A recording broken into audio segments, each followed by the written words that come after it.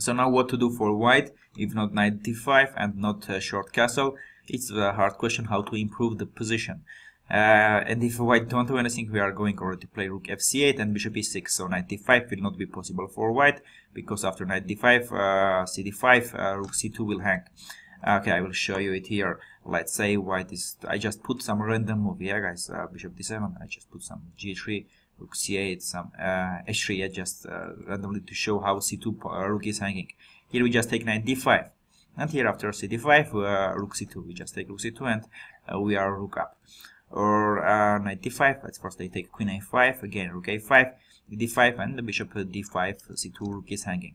So here is our plan. We play just bishop d7, rook c8, bishop e6, and c2 rook will hang. So knight d5 we finished. Let's see what's after short castle. We go rook fc8. Here we were laughing and we were thinking even bishop e6 move is quite interesting. Just bishop d7, asking opponent to go to short castle, and then we go bishop e6. Not very often we can see such things in the openings, but this is exception.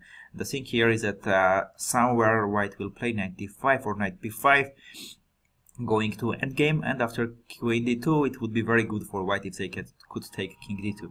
So after bishop d7, white did not want it to go short castle, but here not much way for white if not to do that. So short castle, rook fc8 we play, rook fc1 and bishop e6, attacking c4 pawn. Now if white plays a b3, we take a b3, knight d7. Our knight is going to c5, opening our bishop on g7, and if white plays rook b1, trying to go b4, again, this is similar to the first section we have seen this idea. You can put the video on pause and try to recall it. Cool. Here we do the same move, queen b4, queen is staying on b4, super, not allowing b4 move, and next move is coming knight c5 or rook a3, everything is super for us. After rook fc1, bishop e6, if white goes to knight d5, we are getting some equal ending. After queen d2, bishop d2, knight d7 is not possible. Knight d7 move was only possible when our rook was on f8, so we had to go king h8. But in these cases we just go king f8, and after bishop d2 we just take knight and we are piece up.